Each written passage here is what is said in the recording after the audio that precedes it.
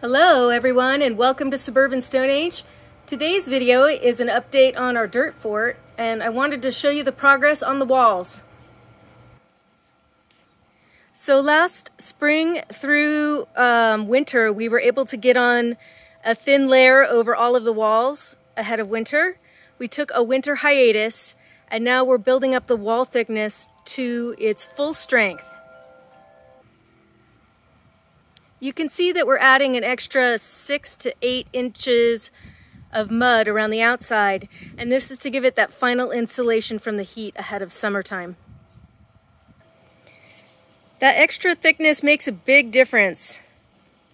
The outside temperature of the walls, let's see, that's 131 degrees on the thin layer. Let's go check the inside. Approximately the same spot on the inside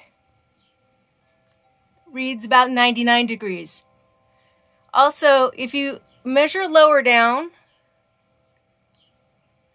where the wall is thick, you get a reading of 92 degrees, and even lower where it's the thickest, it's about 78 degrees.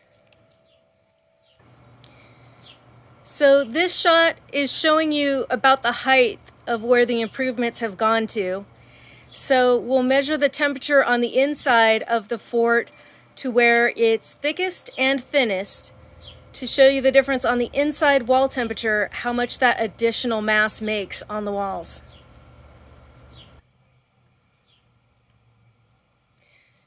So again, down at the bottom where it's the thickest, it's 78 degrees. And if we go up to the top where it's still thin, that reading is 101 degrees.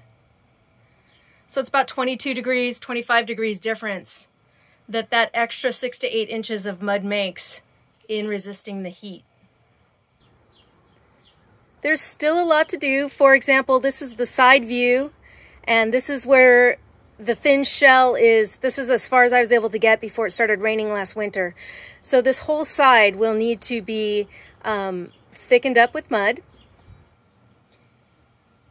And around the back side too, where the window is, will also need to be reinforced.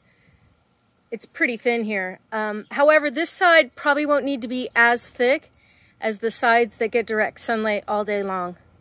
But we'll see how it goes. We'll take measurements and we will find out. So thanks for watching.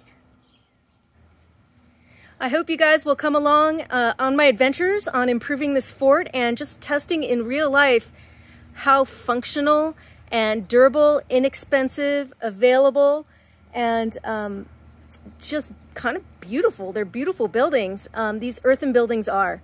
There's only one way to know, and that's to build one for yourself. So I hope you'll join me and we could test it together and see if this ancient technology stands up to our modern life.